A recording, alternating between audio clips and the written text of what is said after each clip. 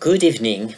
I'd like first to thank Kat Lux and Damian Krzyzewski for inviting me to this ecological metamorphosis lecture series. My talk is entitled The Historian and the Planet, Thinking Regimes of Planetarity at the Intersection of World Ecologies, Environmental Reflexivities, and Geopower Configuration. Let me start with Donald Worster, a pioneer of environmental history. The older history he wrote in 1990 could hardly deny that people have been living for a long time on this planet. But its general disregard of that fact suggested that they were not and are not truly part of the planet. Environmental historians, on the other hand, realize that scholarship can no longer afford to be so naive. As Donald Worster underlined, a key achievement of environmental history has been to bring to light a world of interdependencies between humans and living beings, between humans and the earth, interdependencies that modernist historical narratives have tended to obscure. I see a second but no less important achievement in the recent years. At the crossroad of environmental history and history of science and technology, scholars have documented past societies' perceptions and knowledge of their changing environment.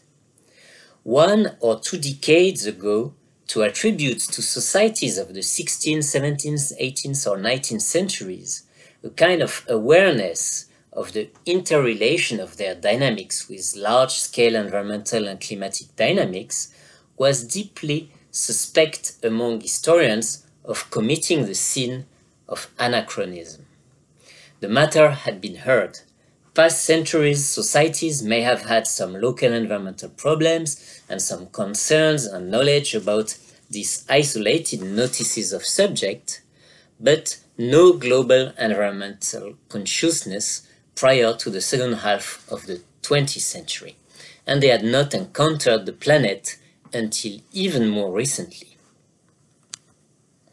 The historical work that have flourished in the last years goes against this standard view.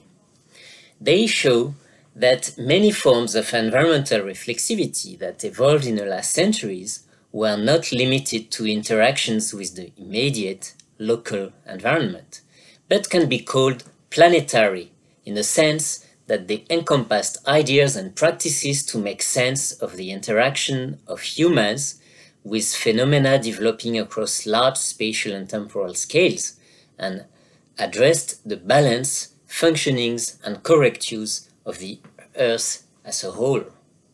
To make this clearer, let me synthesize recent works on 16th and 17th century Europe. First, the business of circumnavigation, with its knowledge practices, forged a new attitude towards the planet.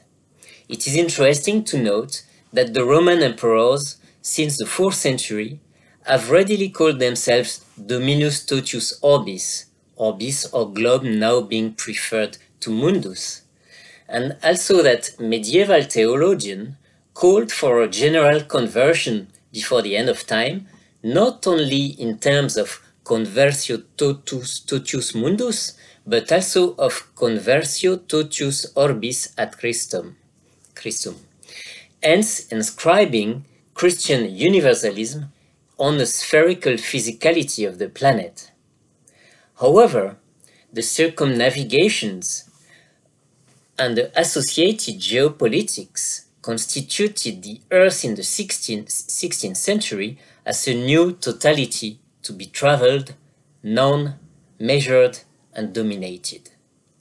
The ancient metaphor of Theatrum Mundi, a synoptic view of the world, the ancient oikumene limited to 3 continents, shifted to that of Theatrum Orbis Terrarum, a synoptic view of the terraceous globe or Orbis Universalis, seen from the sky or from the eyes of God. The papal bull Romanus Pontifex of 1455, which encouraged Portuguese expansion and legitimized the enslavement of Africans, staged the Pope as successor of the key bearer of the Kingdom of Heaven and vicar of Jesus Christ, contemplating with a fatherly spirit all the multiple climates of the world and the characteristics of all the nations that inhabit it. Unquote. The climates then being understood since Strabo as closely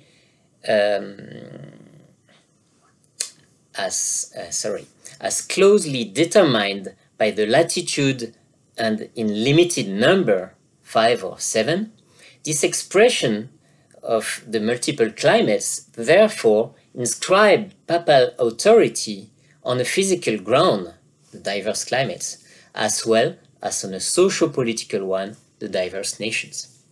As you see here above on the map, the 1493 Intercetera bubble divided the planet between Spanish sovereignty and Portuguese sovereignty by, I quote the bubble, tracing and establishing a line going from the Arctic Pole, hereinafter called the North, to the South Pole, hereinafter called the South. Unquote.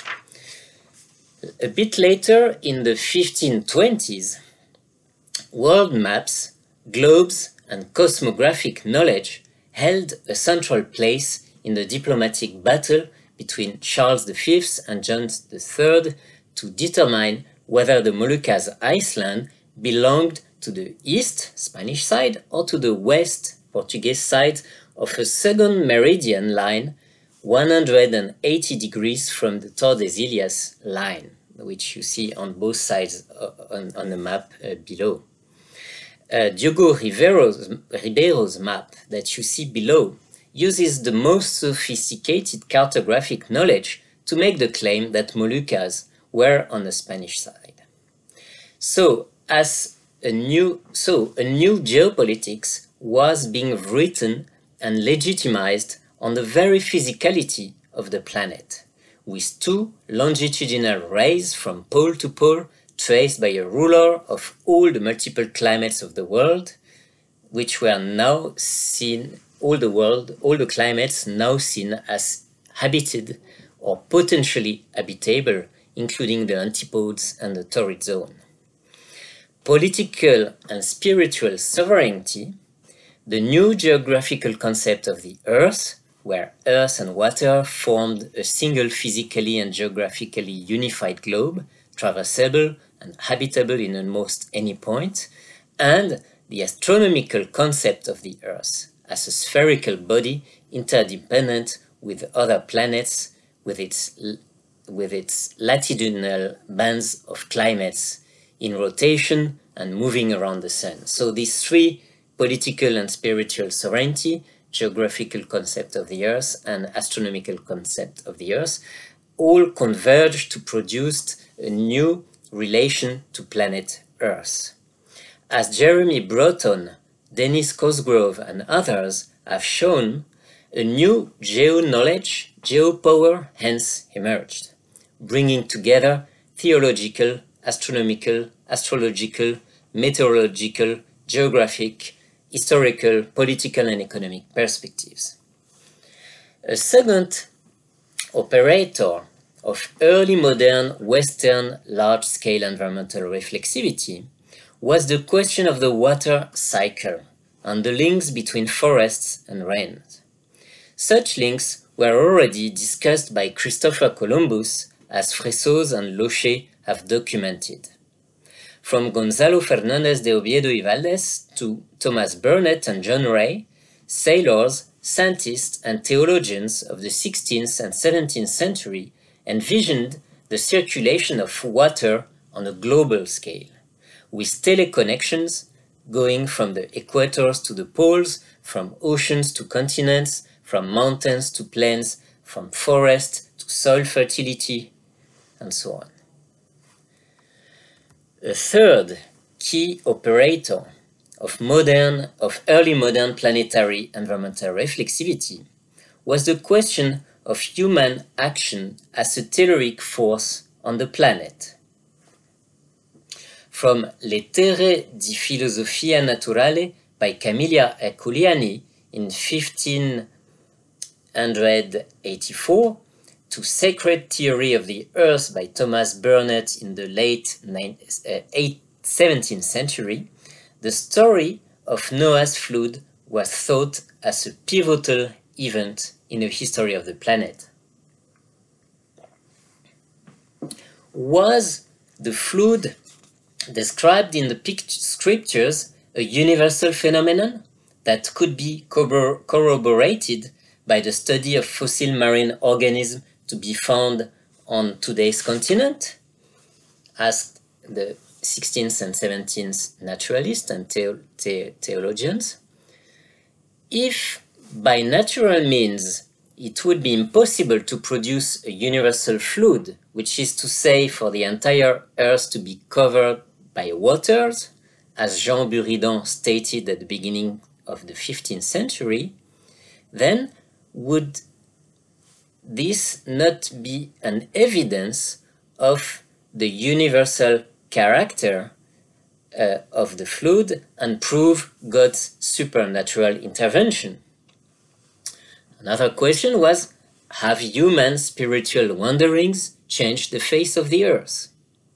So the multiple accounts and interpretation of the flood from the 16th to the beginning of the 18th century, as Lydia Barnett has shown in her recent book After the Flood, provided food for thought about the joint history of humanity and the planet, even in its most physical and structural aspect like orography, climates, astronomical orientation, distribution of oceans and continents. So, I hope that you now get a sense of the historically situated forms that planetary environmental reflexivity could take in early modern times. Their existence should not be a surprise because it was an age when Europe constituted the whole Earth as both a cognitive and political object of power knowledge.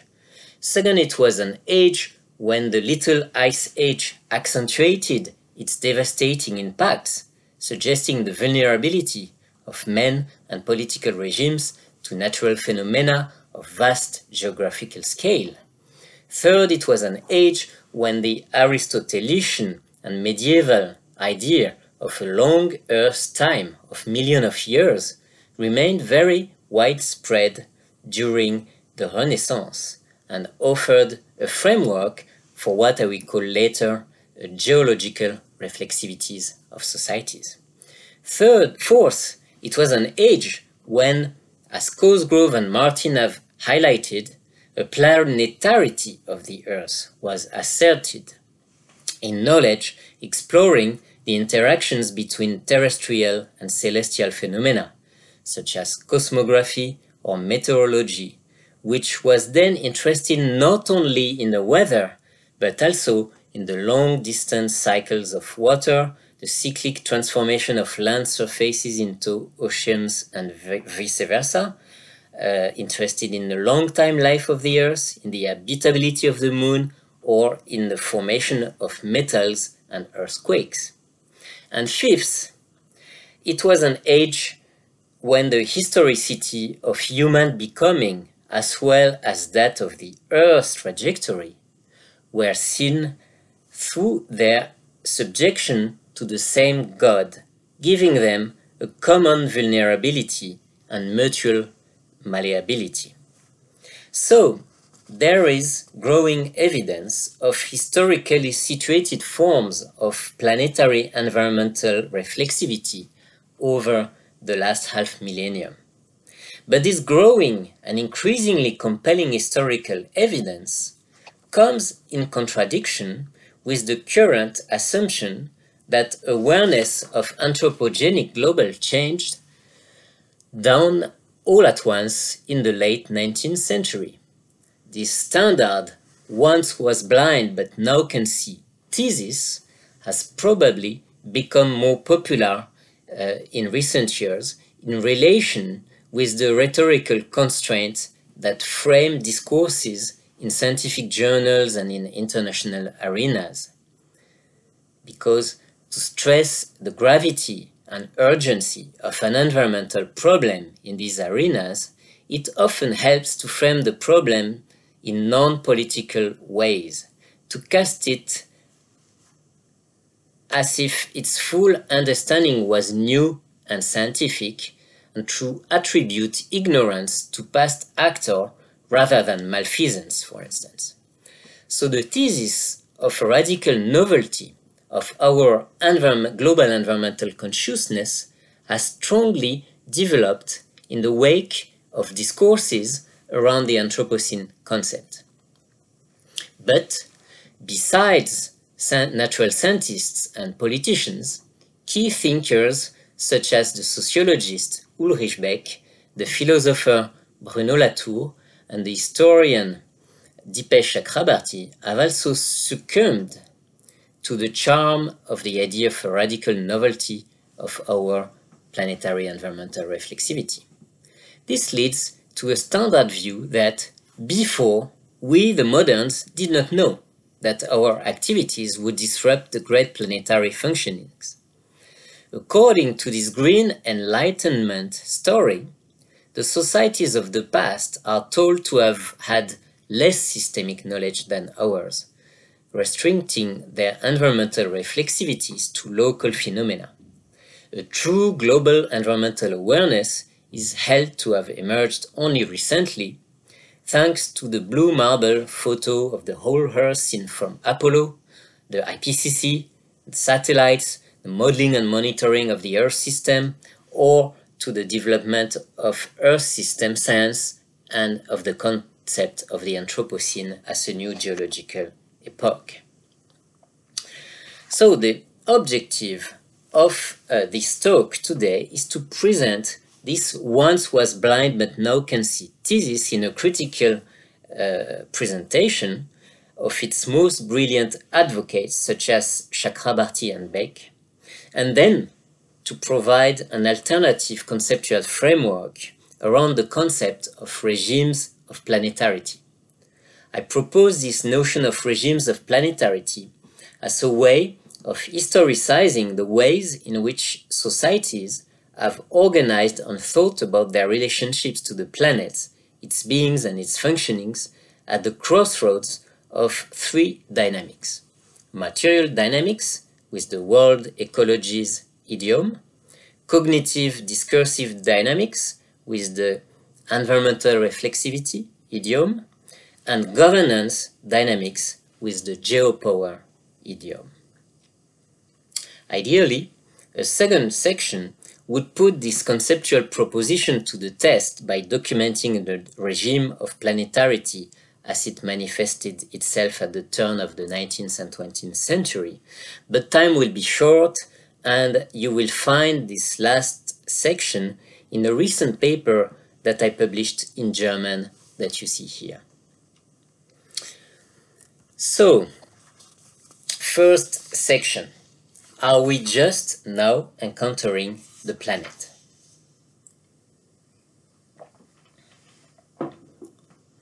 In response to global climatic and ecological disruption, Earth system scientists have advanced the Anthropocene as a new geological epoch, and they have reconstructed a history according to which, as James Lovelock puts it, by changing the environment, we have unknowingly declared a war on Gaia.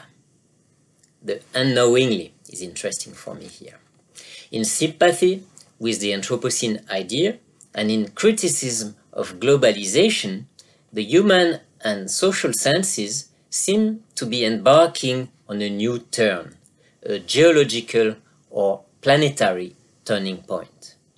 To face the planet, says Connolly, is to accept that we thought that what we thought to be an environmental crisis is a geological upheaval.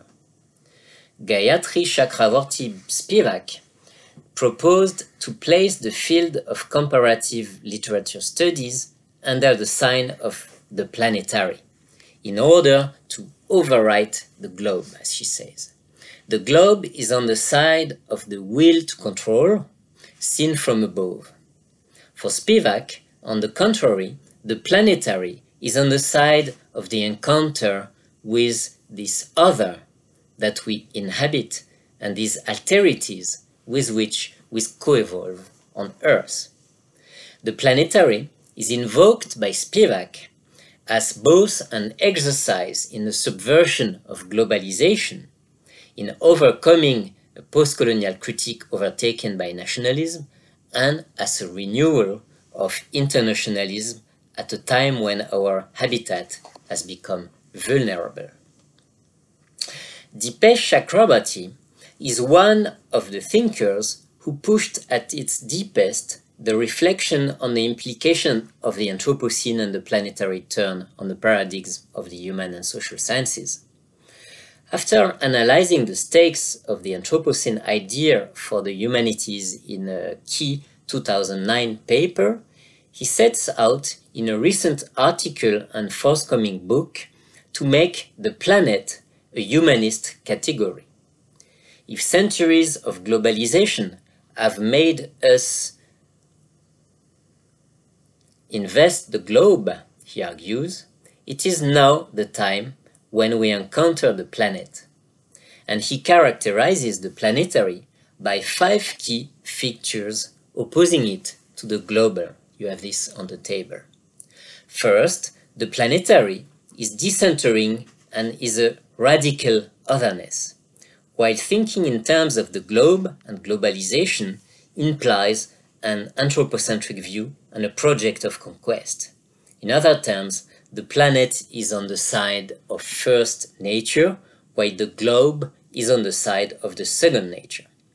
For him, the concept of the globe is thus intrinsically the bearer of a story of human expansion, as he says, while that of the planet denotes a meeting without will to power with the otherness and the limits of the planet.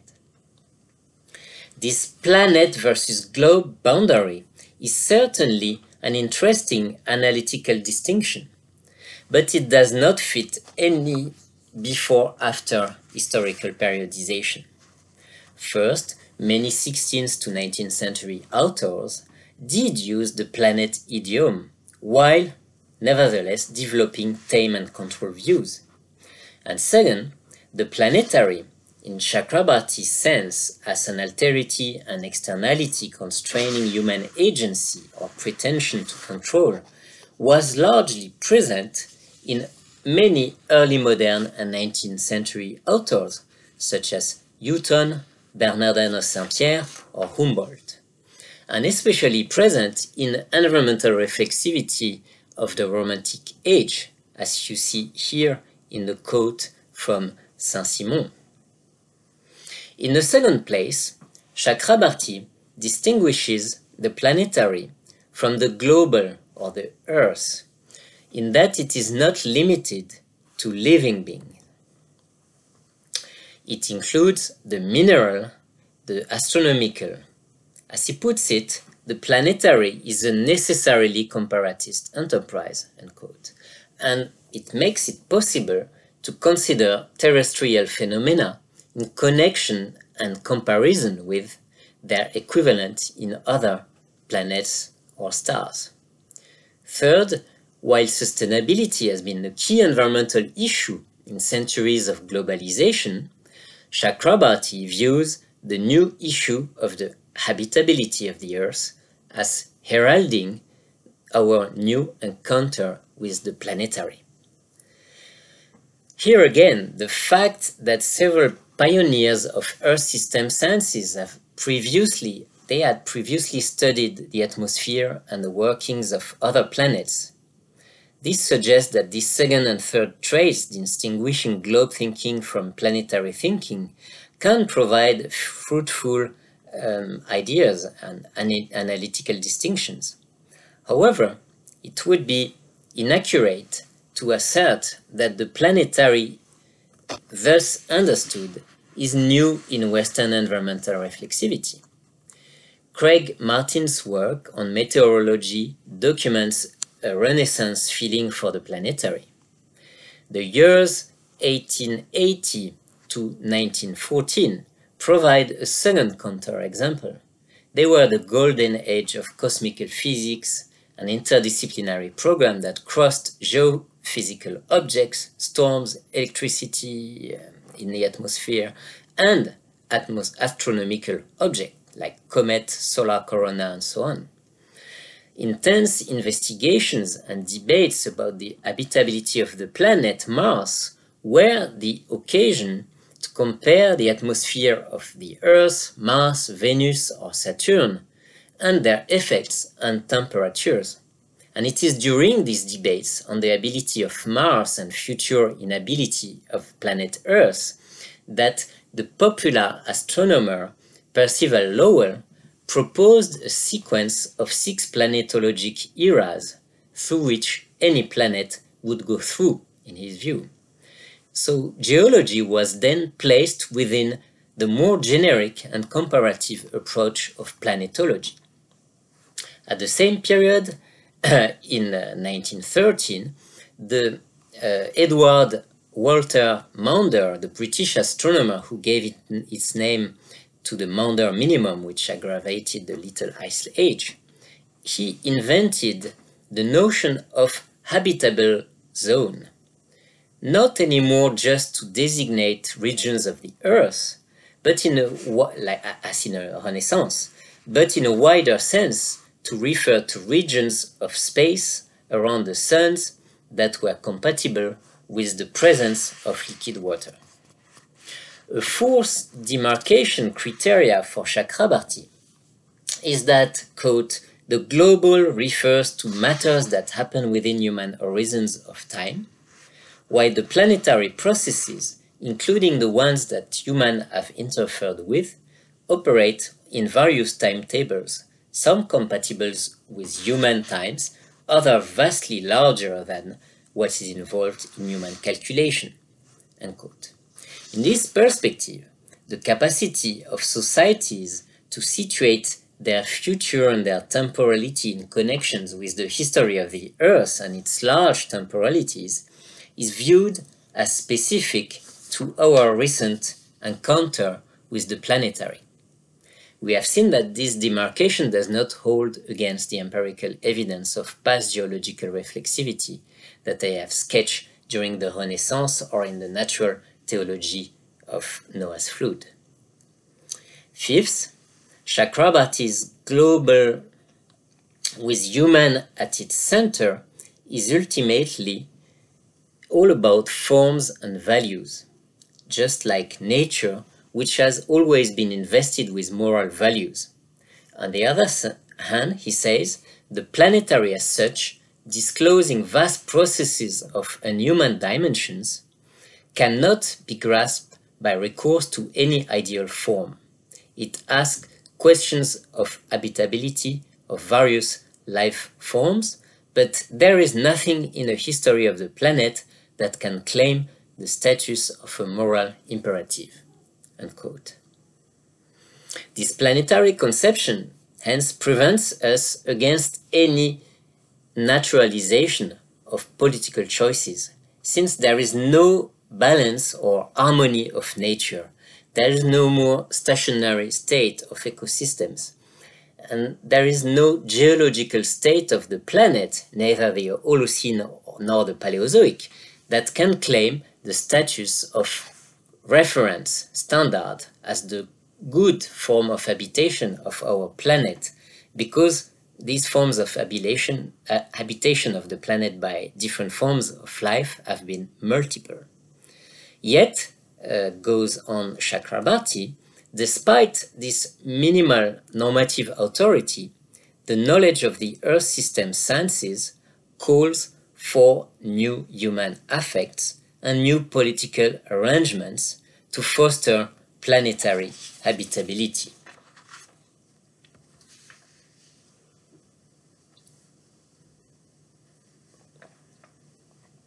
To summarize, Chakrabarty's thesis is that of a radical novelty of our face-to-face with the planet, its otherness, its gigantic temporalities, its non-human biophysical dimensions, its limits, its boundaries and systemic processes which constrain and unify the future of human societies. He argues that we now really encounter, quote, planetary processes that humans in the past simply ignored, bracketed, or took for granted. Humans have empirically encountered the planet, deep Earth, always in their history as earthquakes, volcanic eruptions, tsunamis, but without necessarily encountering it as a category in humanist thought.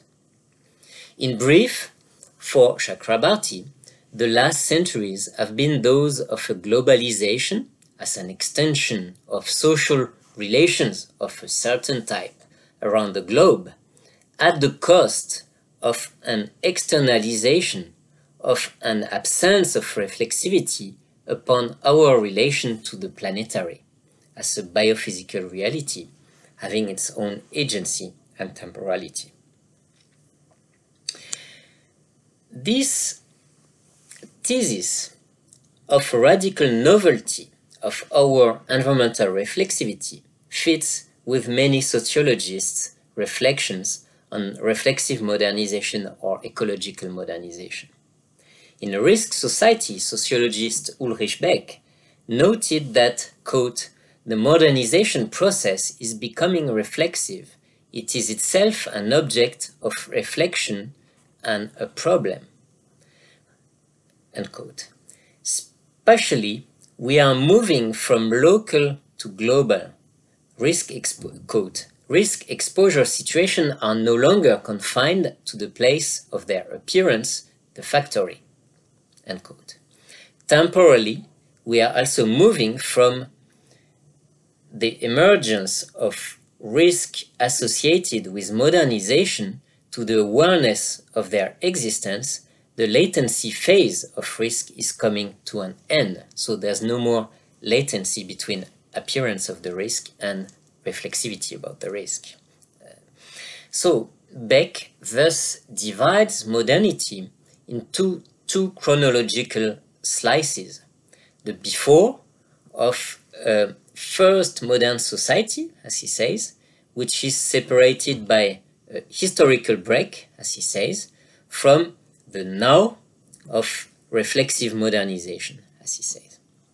So, although I cannot develop this today, anthropologists and philosophers around a rather simplified view of the history of a great divide between nature and culture in Western modernity, and geographers around the interesting concept of planetarization, have also contributed to the once were blind but now can see thesis.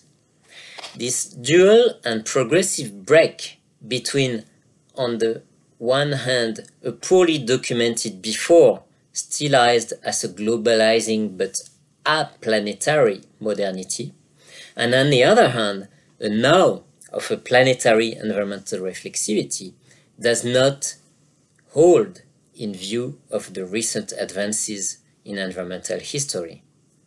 But how many counter-examples would it take to destabilize the myth of the newness of our global environmental awareness?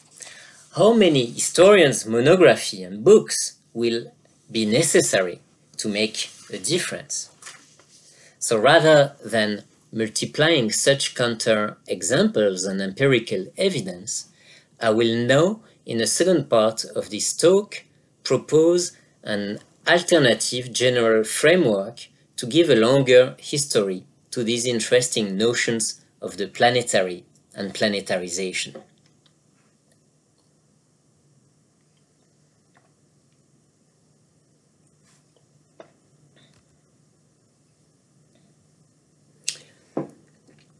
I propose to define under the concept of regimes of planetarity the historically situated ways, for human societies when they reflect on their past and future, of weaving and composing their human agency with the agencies of non-human beings and processes, and this up to the temporal and spatial scales of the planet.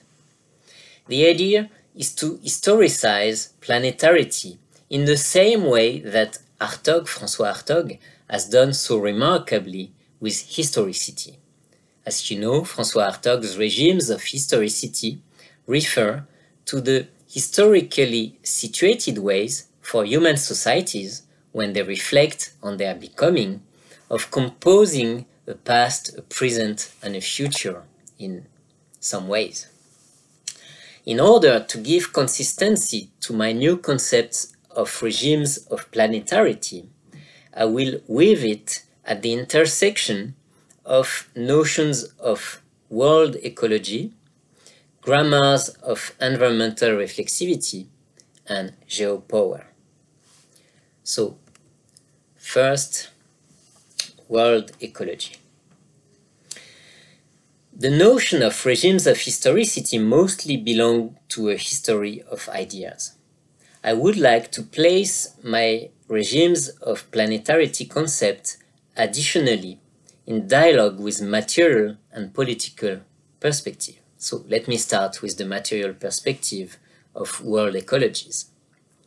From environmental humanities to new materialism, from eco-Marxists to Chakrabarty, from environmental historians who have studied the planetary tribulations of climates, plants, and animals for half a century, to those who follow the flow of matter and pollutants, from political historians such as Timothy Mitchell to historians of techniques and material practices such as David Edgerton, a widely shared conviction is that environmental issues invite us to ecologize, to materialize our readings of the dynamics of societies.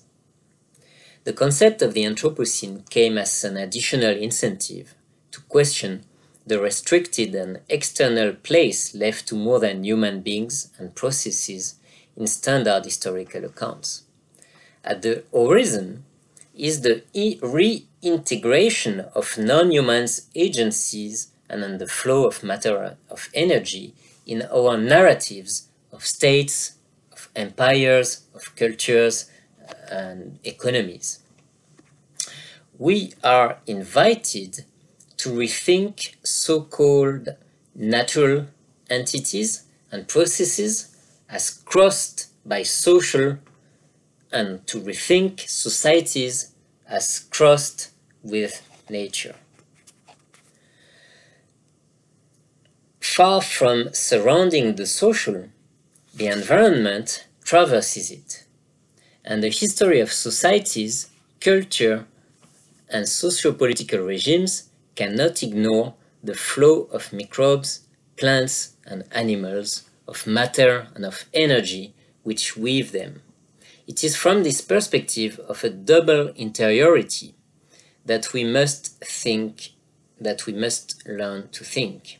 It is in these entanglements that Donna Haraway invites us to live well and die.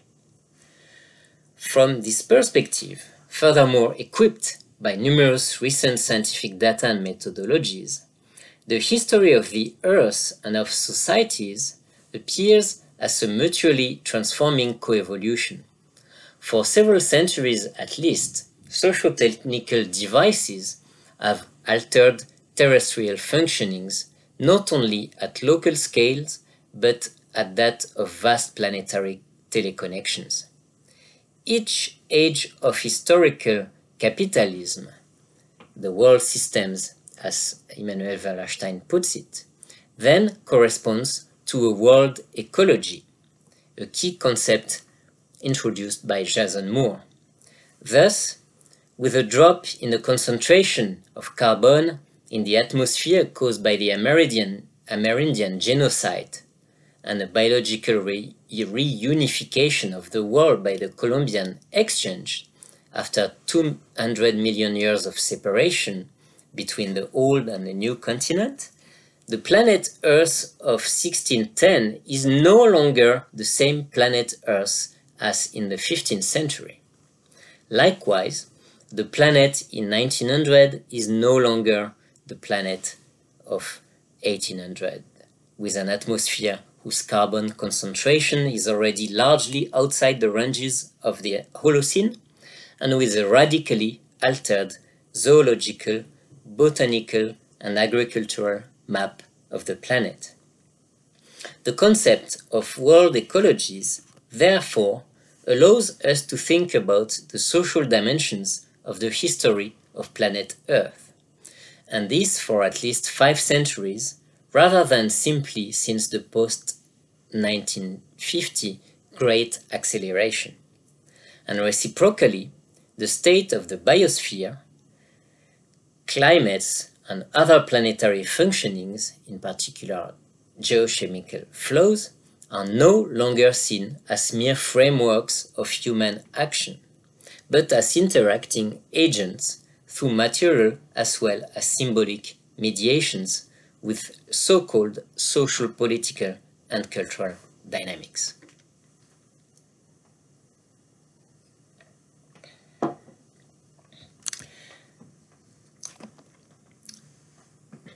The transformations of world ecologies are not without effect, and vice versa, on the evolution of matters of concern and of scientific ideas and lines of research, of course. And that's my second point, environmental reflexivity. A larger environmental history of culture may also investigate the effect of this material transformation of the globe on religious, philosophical, social, and political thought, not only in scholarly arenas, but also in popular culture. It is therefore advisable to conceive of planetary environmental reflexivity as cultural forms which co-evolve with world ecologies. So the concept of environmental reflexivity was first proposed by Jean-Baptiste Fressoz in 2008. The term is preferable to those used until now, such as environmental awareness, roots of the modern environmental movement, or early environmental knowledge, which have these 3 terms have the disadvantage of carrying with them either an implicit or explicit search for the roots of today's doctrine or sensibilities, or to carry with them an implicit progressive assumptions that awareness was growing or maturing, or that knowledge and data were becoming more compelling, more systemic, more exact as time advanced.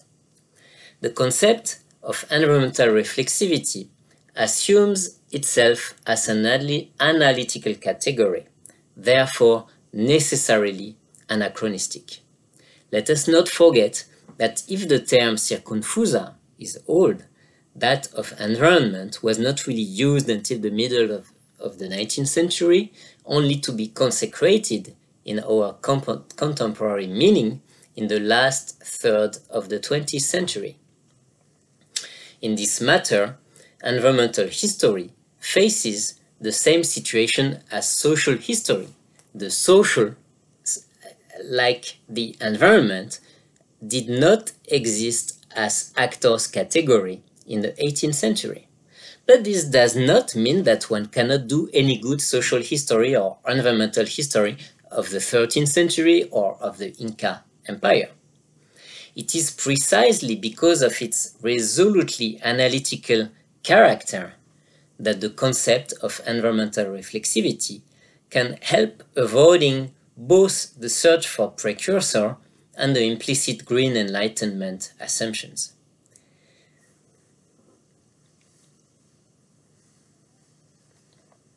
In our book, The Shock of the Anthropocene, Jean-Baptiste Fressoz and I had proposed 6 grammars of environmental reflexivity. The first 6 you see on the table. Hippocratic reflexivity upon surrounding things from circumfusa to environment as interacting with bodies and their state of health. So today's United Nations One Health concept belongs to this reflexivity, I could say. Second, a climatic reflexivity upon the reciprocal influences between climates and societies.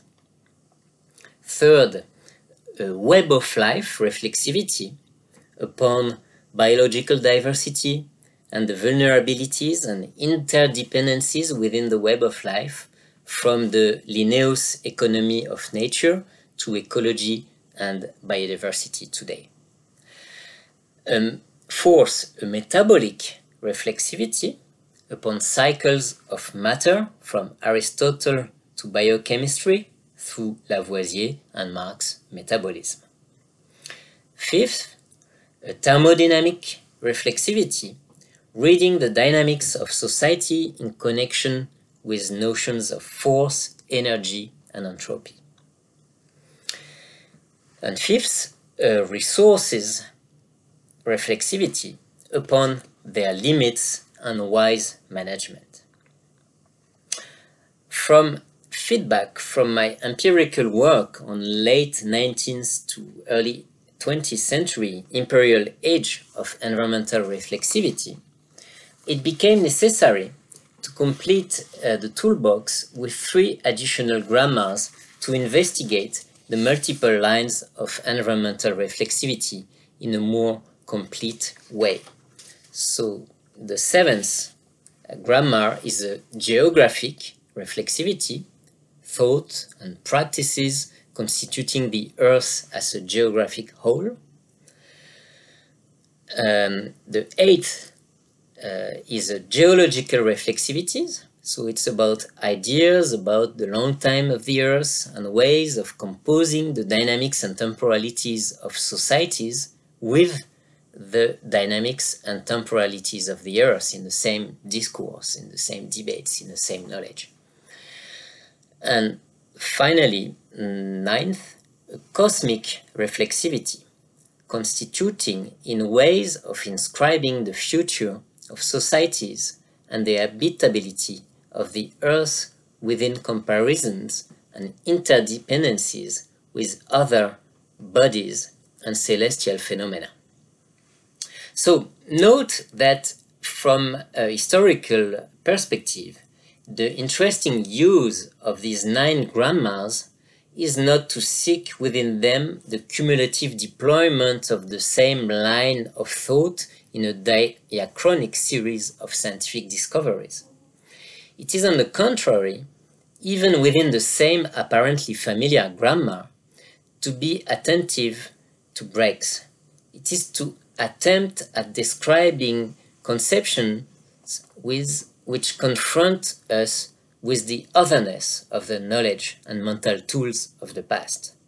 It is also important to study synchronically the connections that actors drew across these 9 grammars, as well as the connections that also emerged between the forms of environmental reflexivity of a given epoch and the kind of world ecology and the kind of geopower configuration of the same epoch. So let's move to geopower now. As Europe extended its empire over the world, its religious, political, economic, and scholarly elites forged affects, discourses, knowledge, norms, instruments, and institutions to establish and improve, correct, or wise use of nature.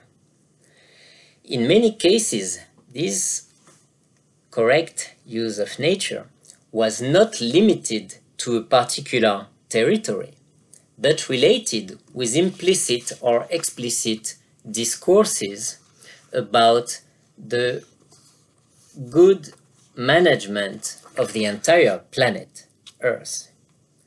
From Golinsky, Vogel, Fresso's, and Locher's work, we know, for example, that from Columbus to Buffon, via the British Royal Society, a theory of a large-scale climate change participated in the 17th and 18th century in the legitimization of the colonial project to civilize and improve America. The notion of geopower is of course derived from Michel Foucault's work on biopower. Geopower can be defined as a knowledge power integrating not only life, the bios, as in Michel Foucault, but the planet, the Ge, in the sphere of economic calculation and government. Undertaking a history of geopower then consists in studying how, at different times and in different places, the Earth as a whole, from the lithosphere to the stratosphere, and by the grasp of its many beings, elements, and processes, how the Earth as a whole, I said, was constituted as an object of knowledge, discourse, norms, and government. In this way, environmental knowledge and reflexivities are not abstracted from their context to be read only as incomplete ancestors of our current environmental ideas and doctrines. They are positively understood as co-constructed in their own time with historically situated ways of promoting and enforcing a certain right use of the Earth. To investigate at a given time how the entire planet Earth was constituted as an object of government requires us to study the institutions, the procedures, the instruments, the knowledge and the discourse, the ideologies, the rationalities and the strategies, which made it possible to enunciate and to enforce this correct use of the planet, which enable to enunciate and govern its improvement or its regeneration under the changing terms of improvement, civilizing, embellishment, development, productivity, natural capital, ecosystem services, stewardship, respect for planetary boundaries, or even more recently, reconnecting with the Earth. And third, which enable to measure, aggregate, and calculate at a large scale a kind of general interest of the planet and of the humanity as a whole. And fourth, we're interested in the institution, procedures, ideology, and rationalities that enable to govern and legitimize the distribution of the costs and benefits of its exploitation, destruction, or conservation, a distribution that is always, or almost always, spatially, socially, and temporally unequal. So, I leave a general discussion of what this new framework could bring to environmental history or general theory of history. I also leave for the discussion a kind of debate we could have that, okay, maybe it's useful for historians, but what does this new historical knowledge and framework can bring to our current political debate about environmental issues today? What does it change? What kind of difference does it make if our environmental reflexivity is not so new as some other people have claimed? What are the political added value of the new framework I am proposing? These are some things. I have a few ideas on that, but I will also leave you give your opinion about that. So just to summarize, my concept of regimes of planetarity, I think, is the best kind of answer to the once was blind but now can see discourses. I'm not trying to give many counterexamples. I'm trying to provide a general framework that is situated at the crossroads of material dynamics and more than human dynamics. These are the world ecologies. The intersection of cognitive and discursive dynamics. These are the repertoires of environmental reflexivity. And at the intersection with normative and power dynamics with the concept of geopower. Thank you very much.